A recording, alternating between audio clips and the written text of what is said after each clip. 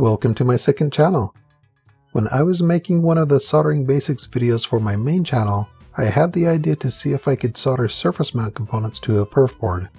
This video shows the results of my test.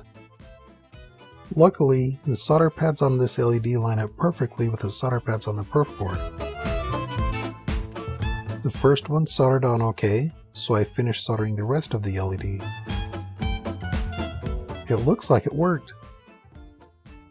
I cannot say for sure that it will work for all surface mount parts, but at least some. Let's try a super small capacitor that I have for this LED.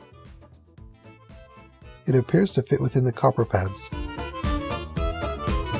There appears to be potential, so let's take a closer look. They seem successfully attached, so I have an idea. I soldered 4 LEDs to this board, along with their 4 capacitors.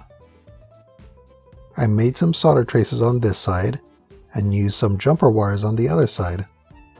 I've also attached a connector to the board so that I can hook up an LED controller. After plugging it in, they work. It was a lot of extra work to do this, and it looks a bit messy, but it was successful. Well, that was interesting to try. I'll have to play around with this a bit more to see if I can clean up the results. But that's it for now. Thank you for watching.